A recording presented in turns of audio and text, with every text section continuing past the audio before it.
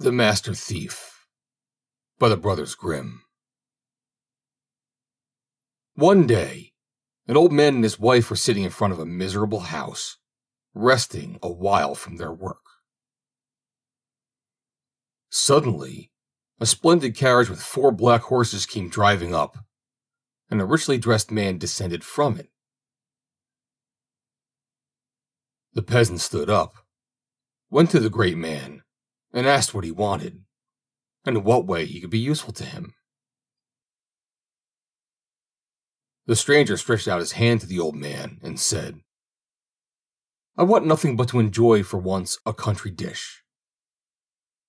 Cook me some potatoes in the way you always have them, and then I will sit down at your table and eat them with pleasure." The peasant smiled and said, "You are a count or a prince, or perhaps even a duke. Noble gentlemen often have such fancies, but you should have your wish."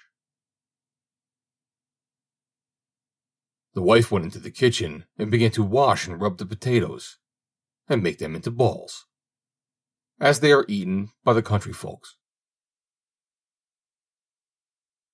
While she was busy with his work, the peasant said to the stranger, "Come into my garden with me for a while.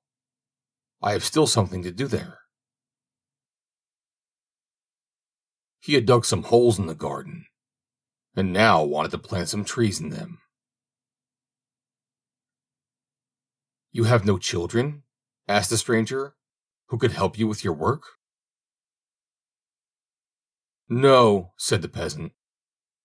"I had a son, it is true, but it is long since he went out into the world. He was a ne'er-do-well, sharp and knowing, but he would learn nothing and was full of bad tricks. At last he ran away from me, and since then I have heard nothing of him."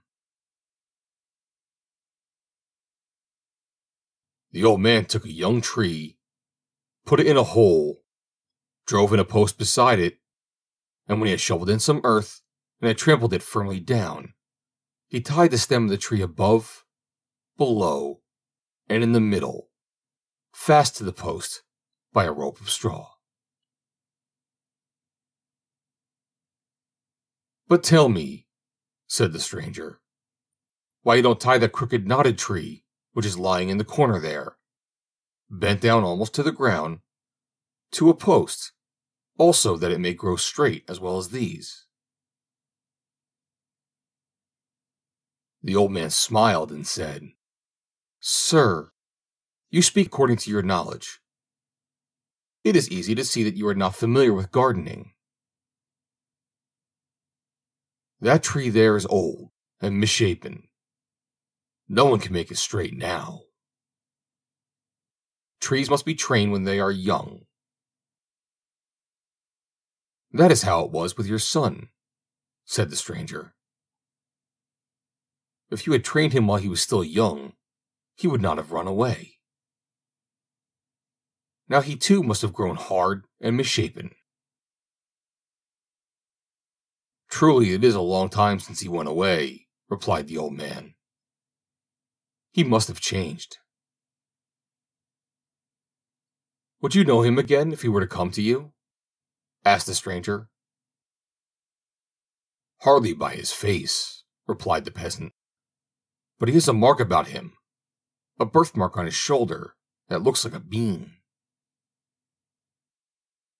When he had said that, the stranger pulled off his coat, bared his shoulder, and showed the peasant the bean. "Good God!" cried the old man. "Thou art really my son!" And love for his child stirred in his heart. "But," he added, "how canst thou be my son? Thou hast become a great lord, and livest in wealth and luxury. How hast thou contrived to do that?" "Ah, father," answered the son, "the young tree was bound to no post and has grown crooked. Now it is too old, it will never be straight again. How have I got all that? I have become a thief. But do not be alarmed. I am a master thief. For me, there are neither locks nor bolts. Whatsoever I desire is mine. Do not imagine that I steal like a common thief. I only take some of the superfluity of the rich.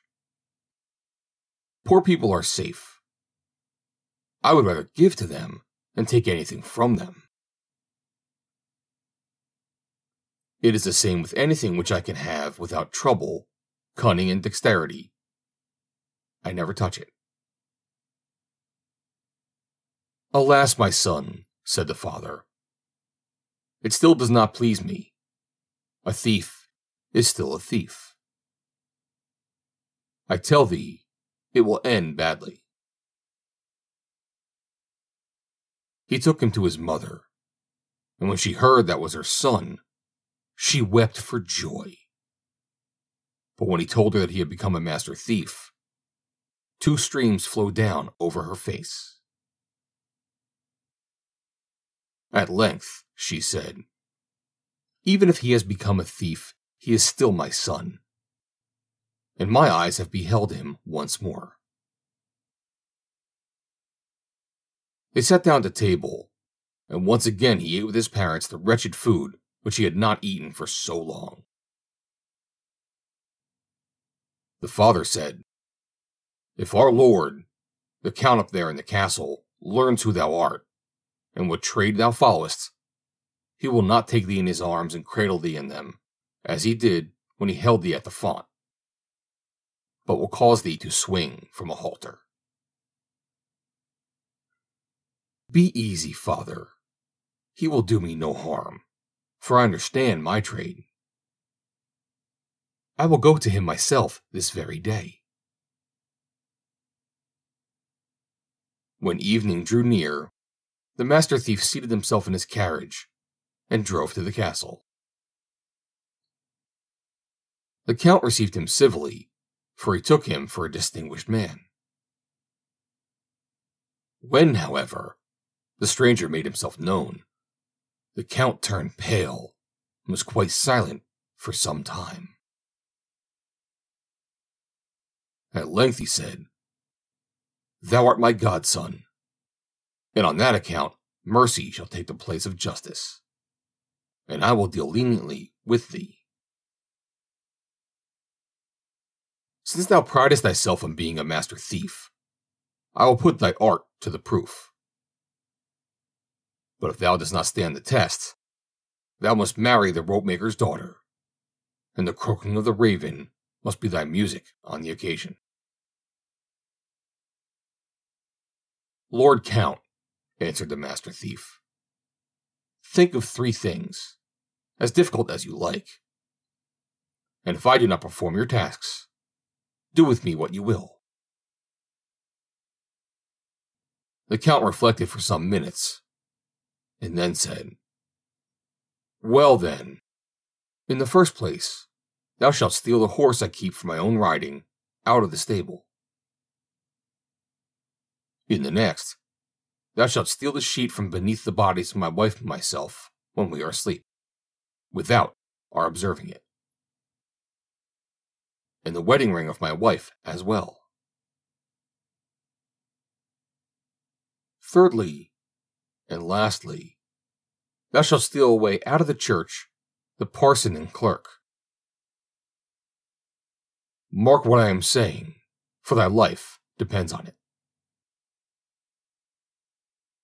The master thief went to the nearest town. There he bought the clothes of an old peasant woman and put them on. Then he stained his face brown and painted wrinkles on it as well, so that no one could have recognized him. Then he filled a small cask with old Hungarian wine, in which was mixed a powerful sleeping drink. He put the cask in a basket, which he took on his back, and walked with slow and tottering steps to the count's castle. it was already dark when he arrived. He sat down on a stone in the courtyard and began to cough like an asthmatic old woman, and to rub his hands as if he were cold. In front of the door of the stable, some soldiers were lying round a fire. One of them observed the woman and called out to her, "Come nearer, old mother, and warm thyself beside us. After all, thou hast no bed for the night, and must take one where thou canst find it." The old woman tottered up to them, begged them to lift the basket from her back, and sat down beside them at the fire. "What hast thou got in thy little cask, old lady?" asked one. "A good mouthful of wine," she answered.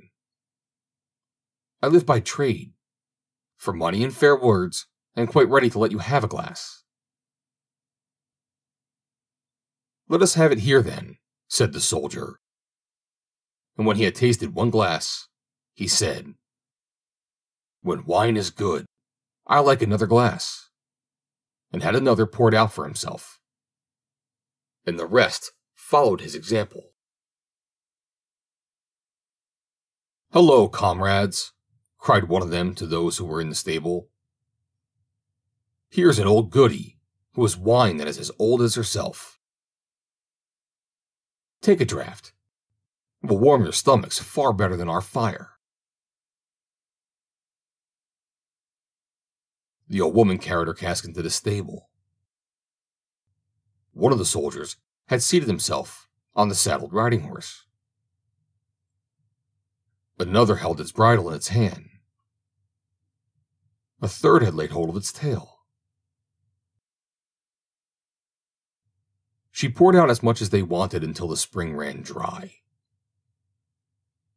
It was not long before the bridle fell from the hand of the one, and he fell down and began to snore. The other left hold of the tail, lay down and snored still louder. The one who was sitting in the saddle did remain sitting, but bent his head almost down to the horse's neck, and slept and blew with his mouth like the bellows of a forge. The soldiers outside had already been asleep for a long time, and were lying on the ground motionless, as if dead. When the master thief saw that he had succeeded, he gave the first a rope in his hand instead of the bridle, and the other who had been holding the tail a wisp of straw. But what was he to do with the one who was sitting on the horse's back? He did not want to throw him down, for he might have awakened and have uttered a cry. He had a good idea. He unbuckled the girths of the saddle, tied a couple of ropes which were hanging to a ring on the wall fast to the saddle, and drew the sleeping rider up into the air on it. Then he twisted the rope round the posts and made it fast. He soon unloosed the horse from the chain, but if he had ridden over the stony pavement on the yard, they would have heard the noise in the castle. So he wrapped the horse's hooves in old rags, led him carefully out, leapt upon him, and galloped off. When day broke, the master galloped to the castle on the stolen horse. The count had just got up and was looking out of the window. "Good morning, Sir Count," he cried to him. "Here is the horse, which I have got safely out of the stable. Just look how beautifully your soldiers are lying there sleeping. And if you will but go into the stable, you will see how comfortable your watchers have made it for themselves." The count could not help laughing. Then he said, "For once, thou hast succeeded. But things won't go well the second time. And I warn thee that if thou comest before me as a thief, I will handle thee as I would a thief." When the Countess went to bed that night, she closed her hand with the wedding ring tightly together.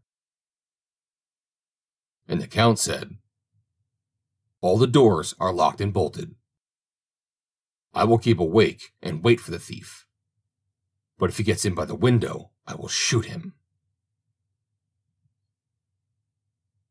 The master thief, however, went in the dark to the gallows, cut a poor sinner who was hanging there down from the halter, and carried him on his back to the castle. Then he set a ladder up to the bedroom, put the dead body on his shoulders, and began to climb up. When he got so high that the head of the dead man showed at the window, the Count, who was watching in his bed, fired a pistol at him. And immediately, the master let the poor sinner fall down and hid himself in one corner. The night was sufficiently lighted by the moon for the master to see distinctly how the Count got out of the window onto the ladder, came down, carried the dead body into the garden, and began to dig a hole in which to lay on. "Now," thought the thief, "the favorable moment has come," stole nimbly out of his corner, and climbed up the ladder straight into the Countess's bedroom. "Dear wife," he began in the Count's voice, "the thief is dead. But, after all, he is my godson, and has been more of a scapegrace than a villain.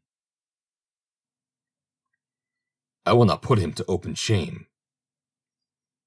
Besides, I am sorry for the parents. I will bury him myself before daybreak, in the garden, that the thing may not be known. So give me the sheet. I will wrap up the body in it, and bury him as a dog buries things by scratching." The Countess gave him the sheet. "I tell you what," continued the thief, "I have a fit of magnanimity in me. Give me the ring, too. The unhappy man risked his life for it, so he may take it with him into the grave." She would not gainsay the Count, and although she did it unwillingly, she drew the ring from her finger and gave it to him. The thief made off with both these things, and reached home safely before the Count in the garden had finished his work of burying. What a long face the Count did pull when the master came next morning, and brought him the sheet and the ring. "Art thou a wizard?" said he.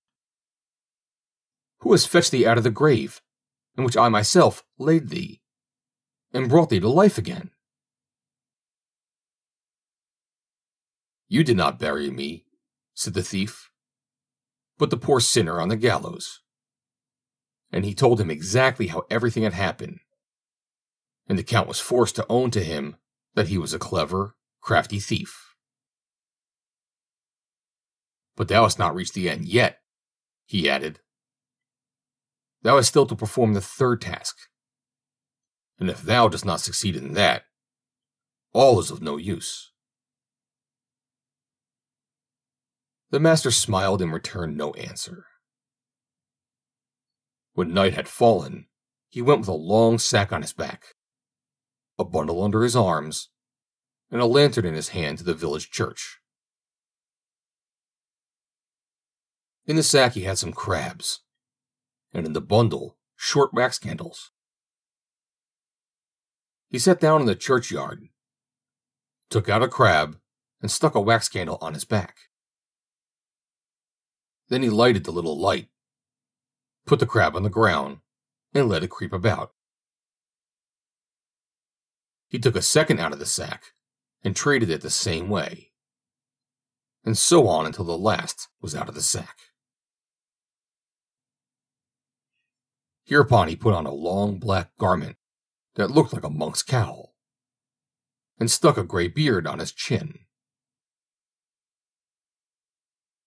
When at last he was quite unrecognizable, he took the sack in which the crabs had been, went into the church, and ascended the pulpit. The clock in the tower was just striking 12. When the last stroke had sounded, he cried with a loud and piercing voice, "Hearken, sinful men!